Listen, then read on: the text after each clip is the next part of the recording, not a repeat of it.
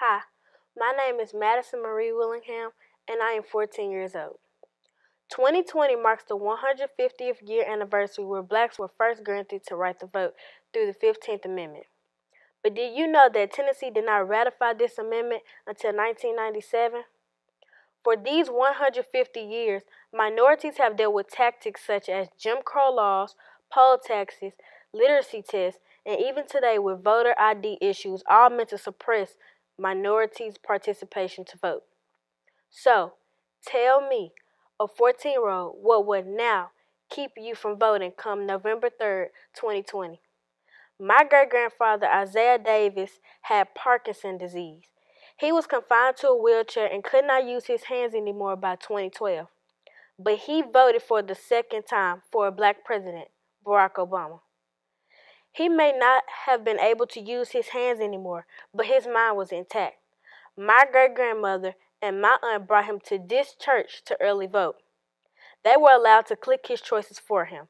The sticker on his shirt when he left the building said, "I voted."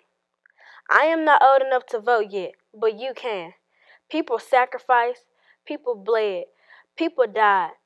People like my great-grandfather with several disabilities understood the importance of the right to vote.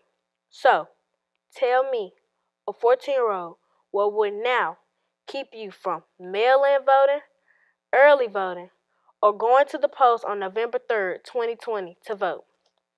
You have an obligation for those from the past, those in the present, and those of us in the future to vote. You should vote as if your life, our lives, depended on it, because it does. Vote. Early voting in Tennessee will take place October 14th through October 29th. New Bethel is a polling location and will be open for early voting. Applications for mail-in ballots must be received by October 27th. If you need any voting assistance, please contact Sister Latasha Jones or Sister Latrina Ingram.